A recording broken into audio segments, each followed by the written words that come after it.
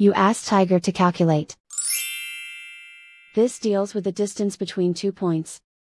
The distance between the 2 points is the square root of 4,680, or 68.411. Let's solve it step by step. Plot the 2 points and calculate the distance using the formula. The coordinates of point 1 are, x1 equals -90 and y1 equals -38. The coordinates of point 2 are, x2 equals -36 and y2 equals -80. D is the distance between the 2 points.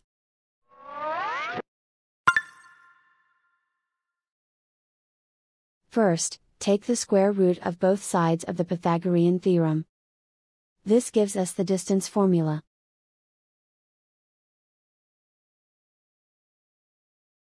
Plug the coordinates of the points into the formula. x1 equals -90.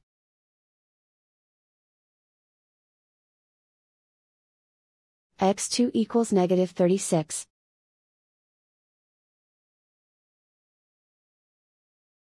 y1 equals -38.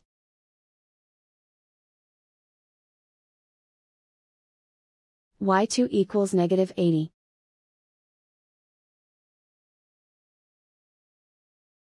Calculate the expression inside the parentheses.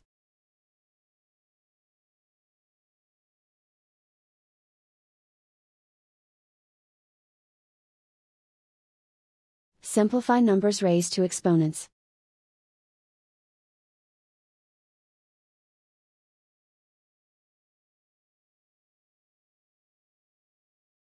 Simplify the arithmetic.